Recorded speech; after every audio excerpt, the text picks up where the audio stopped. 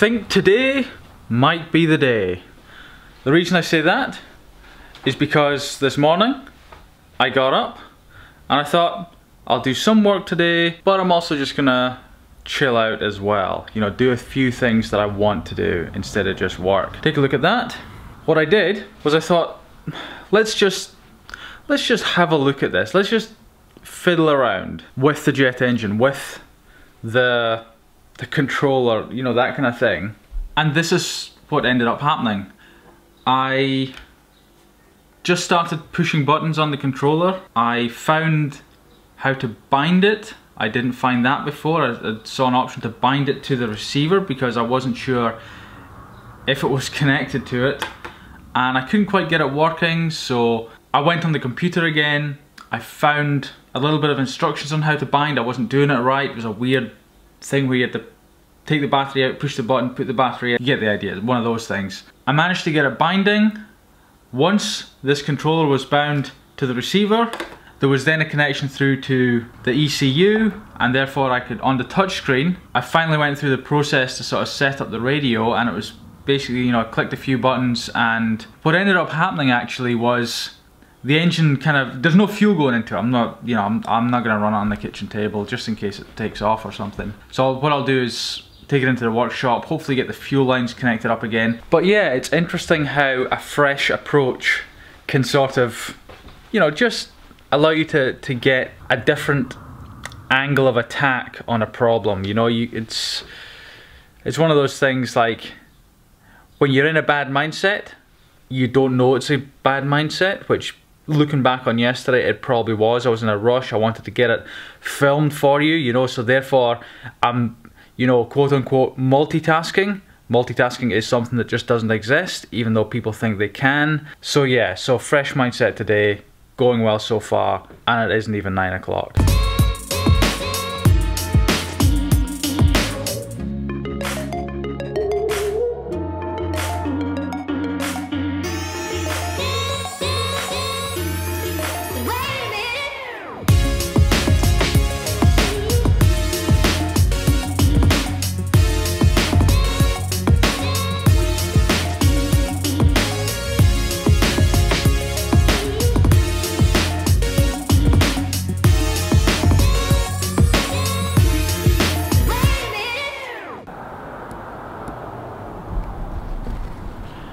Now you see those two LEDs, the blue and the red? Well, yesterday there was just a flashing blue. I don't know what that meant, but I know what it didn't mean. It didn't mean that the receiver was connected to the controller. Now we have solid red, solid blue. It's bound, connected to the receiver. Now there's still a lot of guessing here, like the instructions, I know I've gone on about them loads in previous videos, like they're really not, it's as if they're written for if you already know a lot about it already. My plan is to sort of fiddle with buttons on the controller and things and just see if this thing fires up. I've been sitting here fiddling with it for half an hour, something like that. Can't get it working. Like, it's on and I'm doing the same things I was this morning, but it doesn't seem to be sort of engaging. The only thing that I noticed that's different is that the touchscreen, this thing here, it's flickering quite a bit. So what I did was I jiggled the little pack of AA batteries and it flickered some more, went off, went on. So I think the connections in here are still not good. I think dirty connections are still there, so I'm going to have to redo those.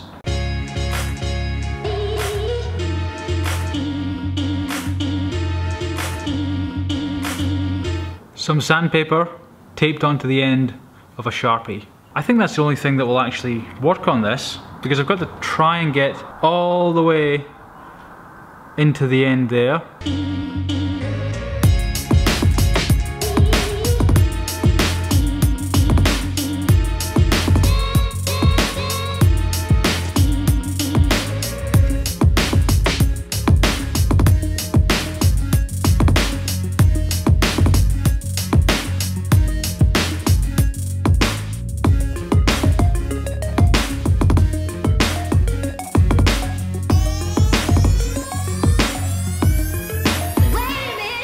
Right, I have cleaned the battery terminals. I have unplugged everything and plugged it all back in again. I'm really not sure what the problem is. A couple of things I can think of. One, the terminals are still not right. The screen is still flickering a little bit, so it could still be the terminals. The AA batteries are brand new, so it's not that. The only other thing apart from that is that I'm just missing something fantastically obvious. It's new to me. I'm deciphering the cryptic instructions. Okay, they're not that bad, but they make sense once you read them, I don't know, 300 or 400 times. So I've got a Dremel at the house. I don't know why it's at the house, it should be here, but I'm going to sort of do the little terminals there. I'll take a couple of pieces of the jet turbine back with me, but I'm not going to take the whole thing back. So this could be it for today. It might have to wait another day.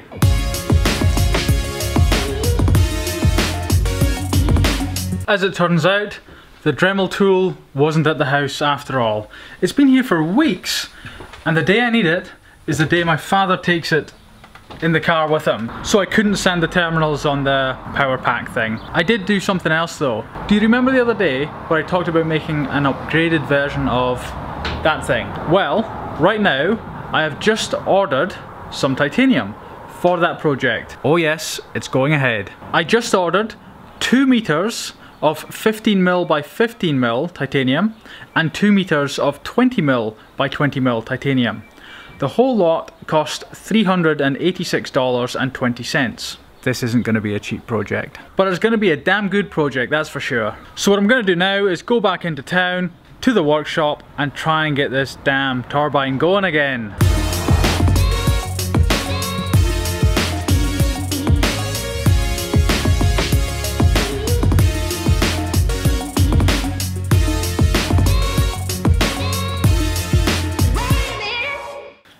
Very fortuitous timing there. My dad's just come back from Tauranga where he was at the new workshop. He had the Dremel in his car, so I've got that now, which means I can now Dremel out the battery connections on the AA battery pack, because I still think there's an issue. You know, at the house the screen was still flickering.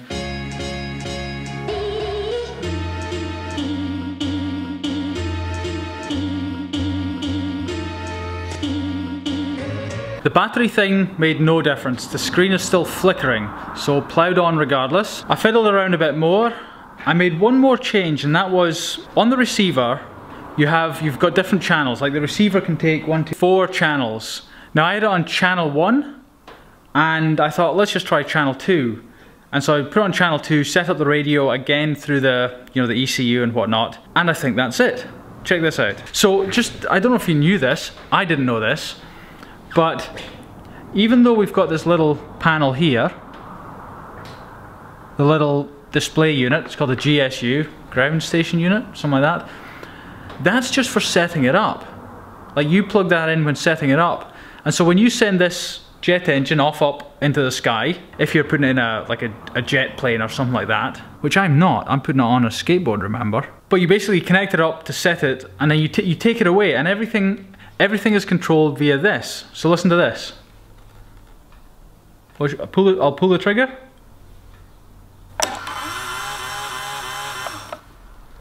So that is the noise of the starter motor starting to go, possibly the glow plug going on. I can't quite remember the sequence that it does, but the main noise there was the pump starting to pump paraffin through, so I think it was priming itself. Now I'm not sure if it does prime itself all the way, or do I have to sort of prime it and put fuel through? I'm not sure. We'll see how it goes.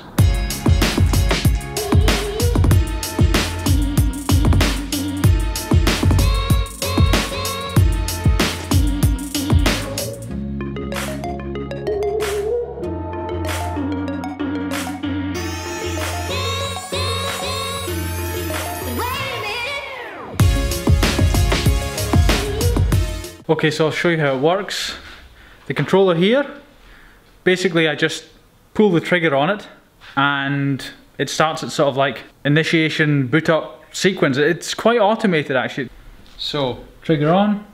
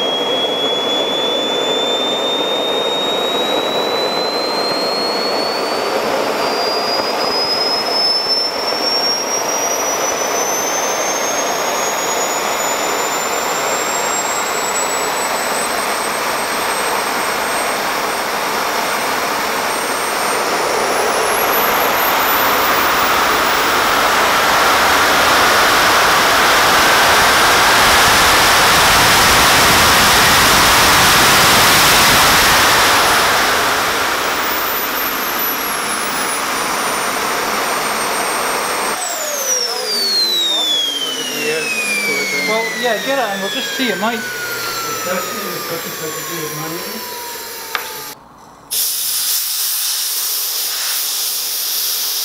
Right, so I don't know how that came through in the video for you there, but I was, you know, putting the revs up. I never gave it full revs, but because the screen now isn't working, I can't see the RPM that it's doing, but I think it was certainly up at 100,000 RPM there. Now I've learned a very, very valuable lesson here, and that is, you can see the drone, you